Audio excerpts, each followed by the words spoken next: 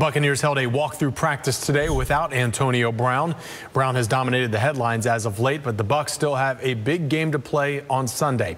ABC Action News sports anchor Kyle Berger breaks down how a win this week could help their Super Bowl chances.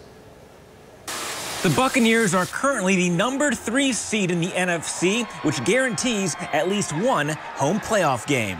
You want to be the highest seed that you possibly can be, and we have a chance to move up in the seeding, so that's very important. But a win Sunday coupled with a Rams loss, the Bucs would move to the 2nd seed and could play at least 2 games on the home field. The Bucs play a Panthers team this Sunday, a team they beat 32-6 just 2 weeks ago. This is a copycat league, and teams are finding ways to repeat plays against us, and we have not stopped them. And so this is going to be a big test for us going against a team that wants to run the ball. Right when you slack off, you can get slapped right in the face, and because you're not prepared. That's happened before. The Bucs are banged up and bruised going into the regular season finale. Leonard Fournette, Levante David, and Shaq Barrett are all trending to return to the team just in time for the playoffs. But outside this Bucs locker room, there's doubt that this team can repeat as Super Bowl champs. At the same time, I mean, we've been there before now.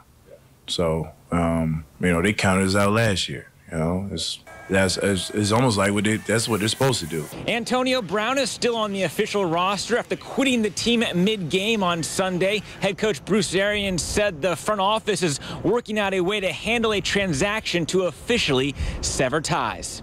In Tampa, Kyle Berger, ABC Action News.